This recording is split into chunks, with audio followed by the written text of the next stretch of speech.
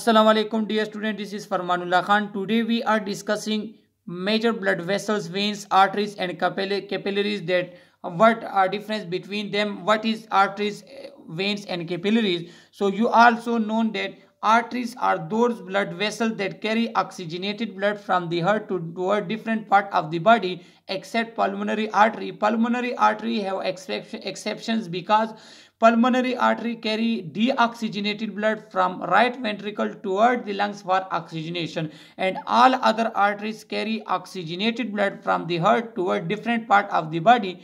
And second one we have, that is vein. What is vein? Vein are those blood vessels that carry deoxygenated blood from different part of the body toward the heart, that are called vein.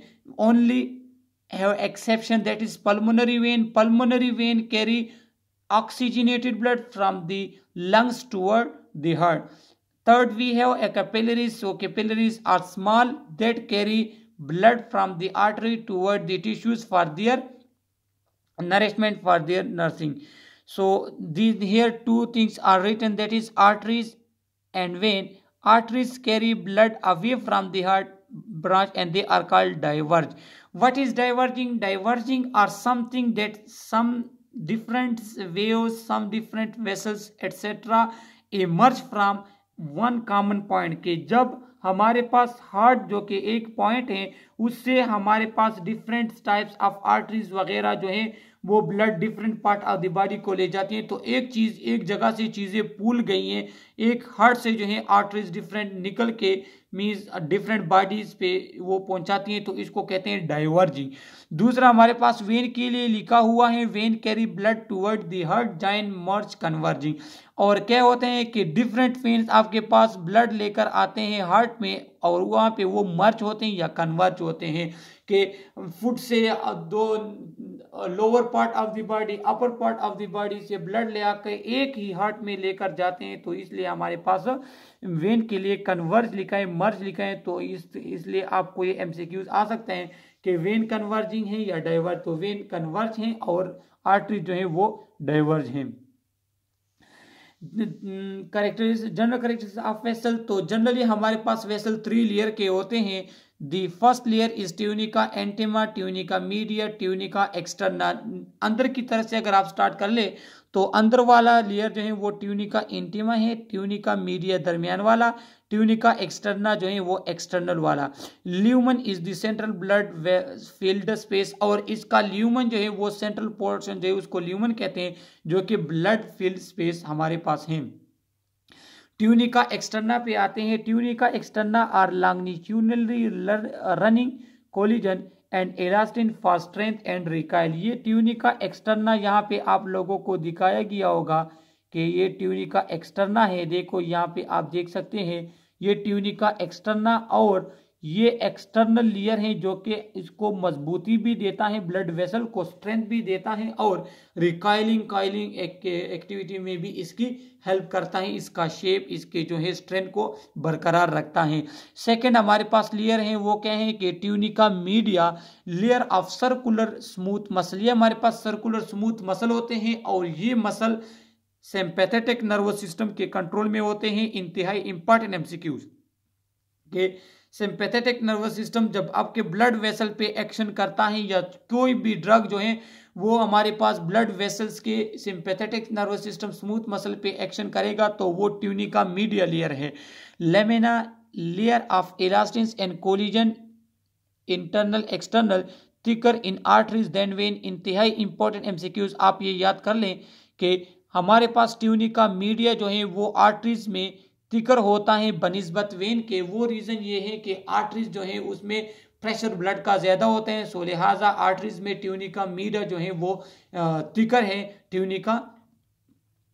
Tunica media thicker है arteries में बनिस्बत when के।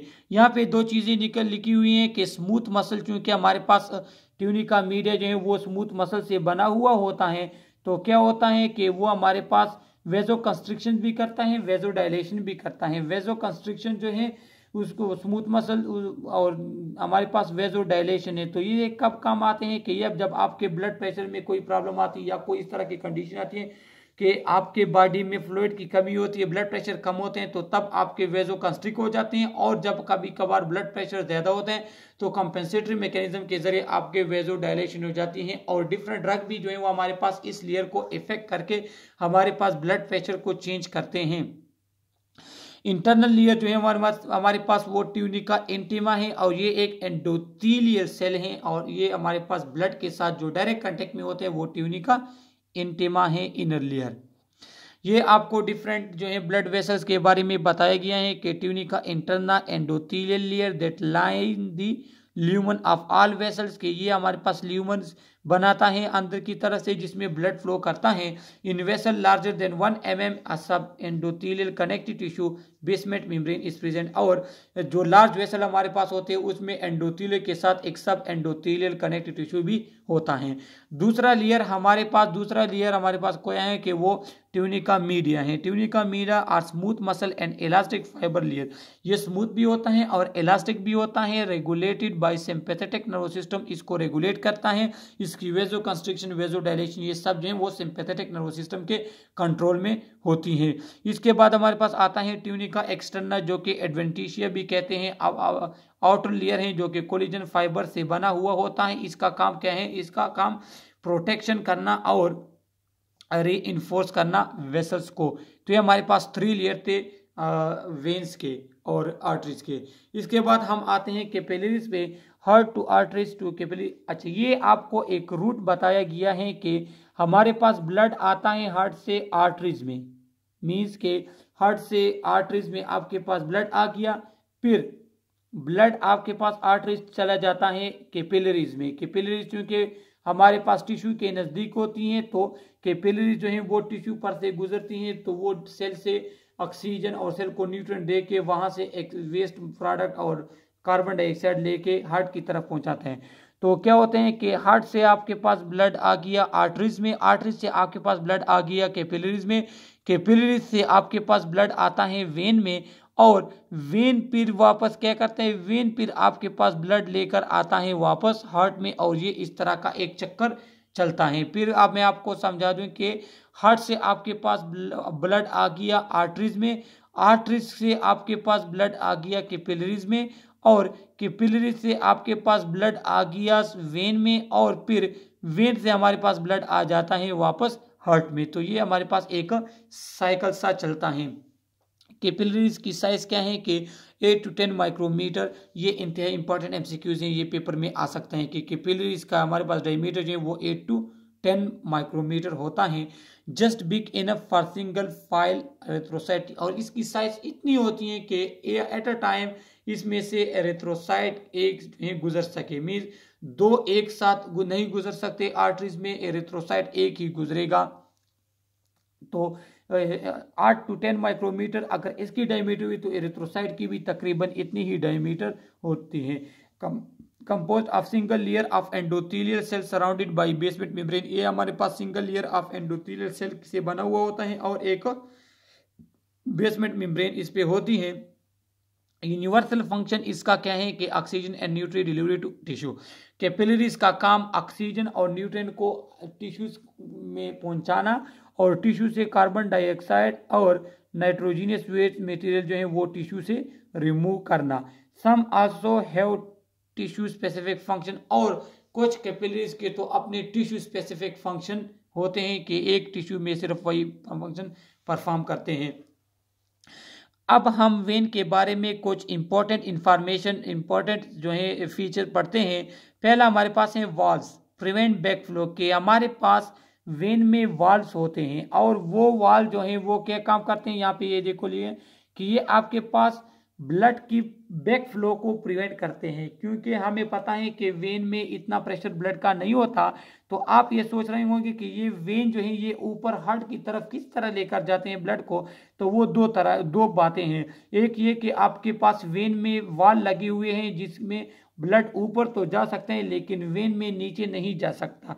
तो एक इसकी वजह से आपके पास ऊपर जाता है ब्लड। दूसरा हमारे पास मस्कुलर कंट्रैक्शन होता है at the return of blood to the heart. क्योंकि वेन में हमारे पास ब्लड की प्रेशर कम होती है तो ये ऊपर ले जाने में हमारे पास क्या काम करते हैं कि मस्कुलर एक्टिविटी जो हम करते हैं तो उसका एक फंक्शन ये भी है कि इसके जरिए आपके पास ब्लड जो है वो ऊपर हार्ट में जाता है थ्रू वेन के जरिए। एक्सरसाइज हेल्प सर्कुलेशन, और यही वजह है कि हमारे पास एक्सरसाइज जो है उससे सर्कुलेशन हमारे पास बरकरार रहती है। Because muscle contract and squeeze blood back to the heart, क्योंकि जब हमारे पास मसल की कंट्रैक्शन होती है, स्क्वीजिंग होती है, तो उसकी वजह से ब्लड जो है वो ऊपर हार्ट की तरफ जाता है। तो ये आज का हमारा पास जो है ब्लड वेसल से उसके स्ट्रक्चर वगैरह थी। तो अगर इसमें किसी को कोई भी प्रॉब्लम हो तो आप हमें कमेंट के जरिए हमसे पूछ सकते हैं। Okay, thank you.